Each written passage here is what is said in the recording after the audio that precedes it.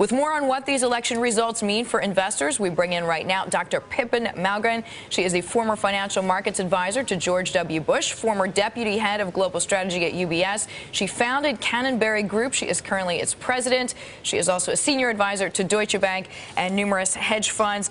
Dr. Malmgren, we're so glad to have you with us this morning. Has the window closed for Obama to accomplish big things? Will he be doomed to just have small goals for the next 2 years? Oh, I think that it's going to be very difficult to get anything substantial done now, but it's not because the Republicans have a majority in the House.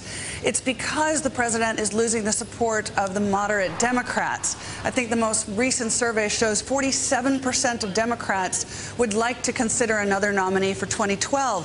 So I think the diminishment of his power isn't so much this election result specifically, but his own relationship with his own supporters. It's more a symptom from what you're saying. But even though Dems and Republicans really have no incentive to get along, there's a lot at stake. I mean, there's a lot on the horizon. There's going to be a vote on Bush tax cuts. There may be a budget bill. How is a more powerful Republican Party going to shape those two issues? Well, I think, look, the most important thing is that while market folks think that we've got gridlock, what we're probably actually going to have is a period of about 2 years where politicians are going to start floating ideas. They're going to be trial balloons. And every time someone says, maybe we should have, say, a value-added tax, particularly a Republican, potentially presidential nominee kind of a person, the market's going to have to start discounting the possibility of that outcome.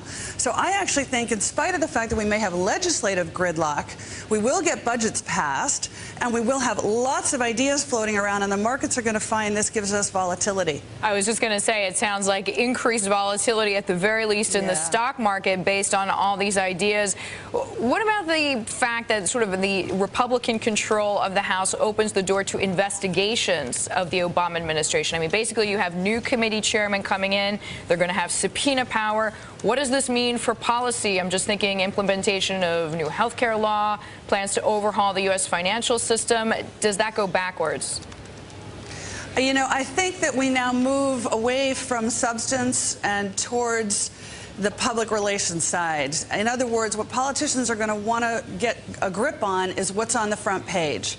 And one of the best ways in politics you can control the front page is to launch investigations. Now, there has to be serious substance behind them. You can't just pick something out of thin air. But I think that there are some subjects that are going to attract the attention of the Republican committee members. One area, for example, is going to be at a time when the budget deficit is blowing out and the public is basically demanding austerity. There are going to be questions about relationships between, let's say, the Democrats and the unions, unions and pension funds. This kind of subject matter, I think, is a very rich space for the Republicans to be mining. So we should expect some of that. So we're going to see more volatility in the equity market and more subpoenas and more news on the front page.